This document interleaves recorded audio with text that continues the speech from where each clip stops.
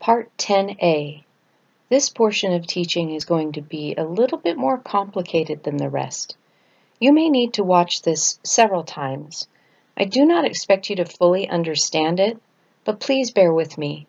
Again, I am doing my best to provoke you to the study of the Hebrew and the Aramaic.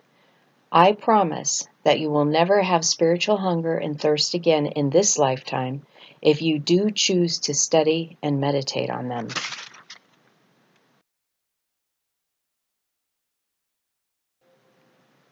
I would like to finish up with the word abad before we move on, but I'm seeing that I'm going to have to take another sidestep here. We understand that the word abad and what it means to not go through the door of revelation, that you will end up wandering away from the Father, losing yourself, will perish and destroy. This is the root of that word. But I wanted to mention that it is the Creator or Source's heart that none would perish, abad, but all would come to him. 2 Peter 3:9 says, "The Lord is not slack concerning his promise, as some count slackness, but is long-suffering towards us," towards you, "not willing that any should perish, but that all should come to repentance."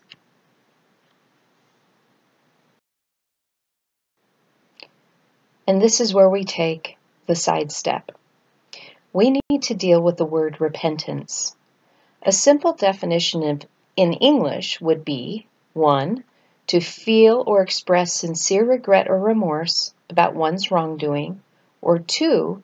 To view or think of an action or omission with deep regret and remorse. This word in English only deals with the emotional aspect of what is really trying to be conveyed in the original scriptures and is not at all the fullness of that meaning. It is only the first step, which is recognition that something needs to be restored. Does saying sorry with remorse make things better? Well, in some cases, but it is not really what the true essence of the Hebrew Aramaic word conveys. How about a situation like this? If someone wrecked your car, now you can't drive it. Does sorry work in this situation? Not really. The Hebrew concept of repentance is action-based, restoring that which has been damaged as if it never happened. This can be with property or with relationships. What are you going to do to restore it as if it never happened?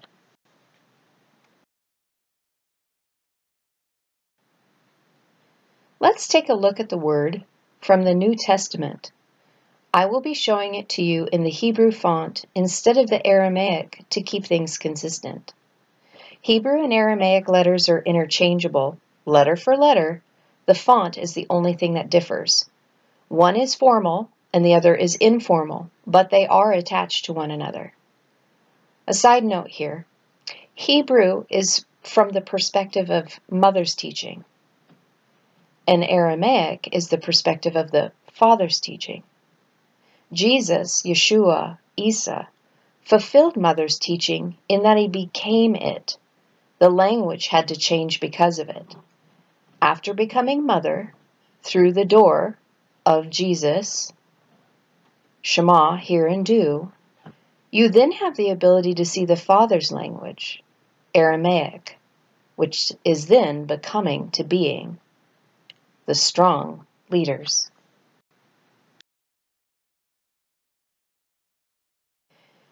This is what the word looks like in Aramaic. But again, for consistency at this point, we will be looking at the Hebrew font. This is the word le teyabutha, and it means repentance. Repentance is an act of doing, not saying. Shema, hear and do. Since Hebrew and Aramaic are verb-oriented and derived languages, that means that there needs to be action taken when we have done something that we feel remorse about. L'teyabutha. Let's break it down. The root of this is a tav bet. This is speaking of those who are marked with the sign of the covenant that have spiritually built their house and temple, as we are the temple. You can refer to 1 Corinthians 6:19 on that as one example. This is the essence of the word at the heart of Father, Source. The first movement, we have an added vav. Now we have meekness within. This word, pronounced tav, means to turn back, change the mind, repent, answer, reply, and give. So when we look at all of this, taking the tav bet with the tav vav bet, now we have it read, those who are marked with the sign of the covenant that have spiritually built their house and temple have meekness within their heart. They are those who have turned back as they've changed their mind through repentance. They've replied with and answered, and they give.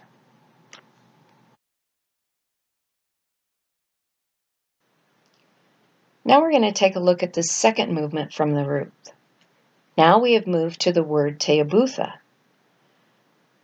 What you see here is that we now have a vav that has been moved from the root to the suffix.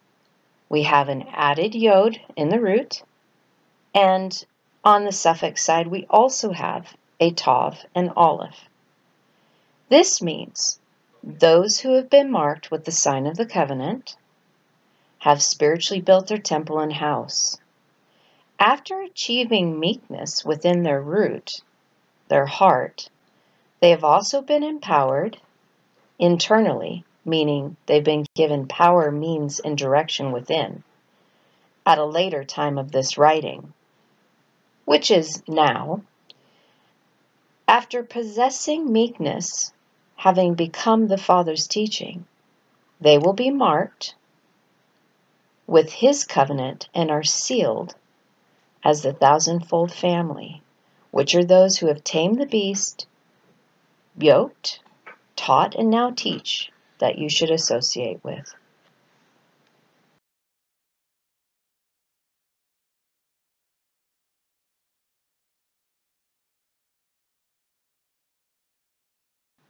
The third movement has an added lamed in the prefix. The lamed is the bearer of light, one who is a teacher of the mother and father's teachings, who will goad and urge you on, a door that brings the revelation of the covenant that will deliver you. I will explain this to you using some scriptures to back it up. I know that some of you listening to this are already feeling some concern because you have associated light bearer with Lucifer. But I will tell you that Jesus, Yeshua, Isa, is also a light bearer, and so can we. Greater things we will do.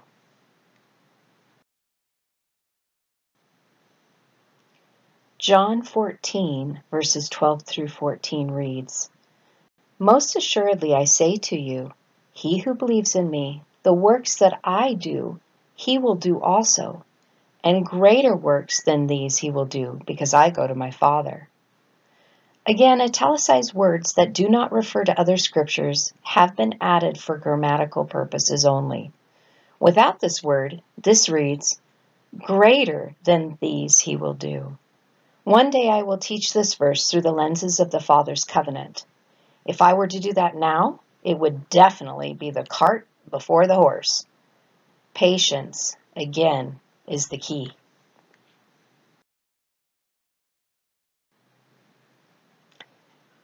Patience is our choice. I used to feel like the crying kid when things took longer than I thought they should, like studying Hebrew and Aramaic.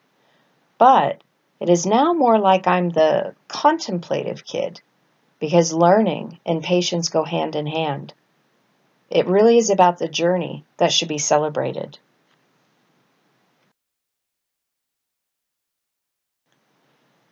Here are the scriptures about being a bearer of light. John 8, verse 12. Then Jesus spoke to them, saying again, I am the light of the world. He who follows me shall not walk in darkness, but have the light of life. John 12:36.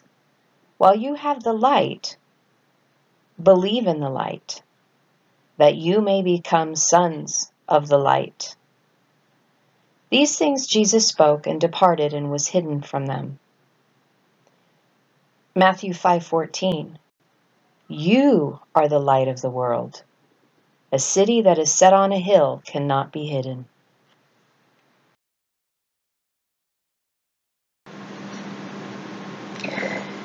Make of yourself a light, said the Buddha upon his death. Like Jesus, Isa Yeshua, he knew that he was light and people were drawn to him. And they both knew, I think, that that was beside the point. They knew it was easier to idolize teachers than to actually listen to what they said and live accordingly. I imagine both of them saying different versions of, don't you get it? It's not about me. You are the light of the world. The light of the world was a common expression in Jewish tradition at that time. Rabbis taught that God was the light of the world, or that the Torah, or that the tribes of Israel, those empowered to prevail as the strong leaders, were the light of the world. So saying, you are the light of the world to ordinary people, most of whom were poor and struggling, was something radically different. It would have startled most people.